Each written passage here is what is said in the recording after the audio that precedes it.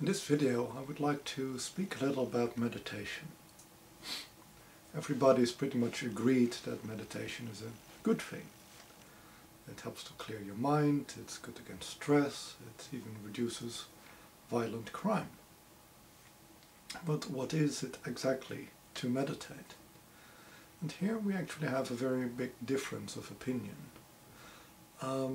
If you look at more or less the Western approach, how Europeans and Americans look at meditation, it's very different from the Asian approach. If you ask a Westerner what is it to meditate or meditate on something, then they will usually say, okay, I think about something, I think about different aspects of something. So for them it is a very much analytical process of cutting things into little segments which are small enough to fit into our consciousness and then examining it. So it is kind of a process of deconstruction and trying to reconstruct a model of things to get a comprehension of things. If you look at the Asian approach, meditation is basically like meeting somebody, getting to know somebody.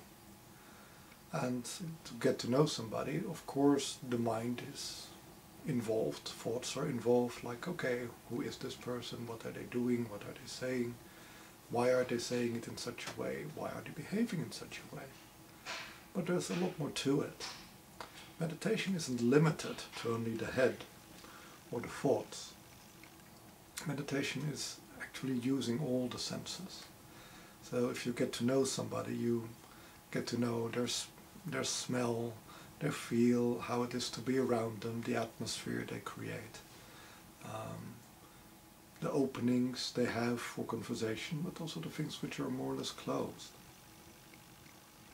And it's also an emotional process. Do you like them? Do you dislike them? It's not just a mental process. So the Oriental method of meditation involves more experiencing with the entirety of your being. And that also means that the entirety of your being has to be, in a way, clear as glass to have such a clear perception.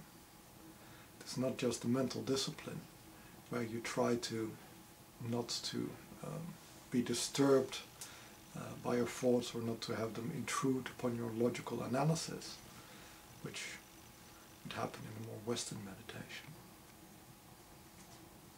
So there are many forms of meditation.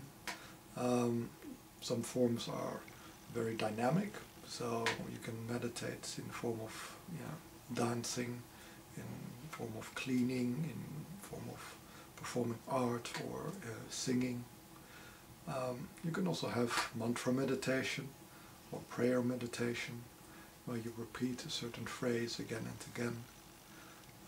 You can meditate on postures, shamanic postures or yoga postures, martial arts postures. You can meditate while sitting, while lying down.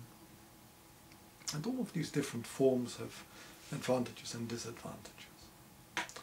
And usually these different forms arose to deal with very specific problems which might be disrupting meditations. And this is what is the topic of the following videos, because many people want to meditate, they try to meditate, they might even think they are meditating, but they're not getting the expected benefits. Because meditation is a skill, it's an art. You have to practice it and you have to become better at it. And it's kind of a vague topic. People will just say meditate, but many people won't know how to meditate exactly or what meditation is. It's not very clearly defined. It's not something you learn in school or where another person can tell you what you're doing right or what you're doing wrong, because what is happening is an internal process. So it's very hard to get good guidance in that, which is why I've made the coming videos to talk a little bit about typical obstacles and different ways to overcome them. So enjoy the oncoming videos and enjoy your meditation.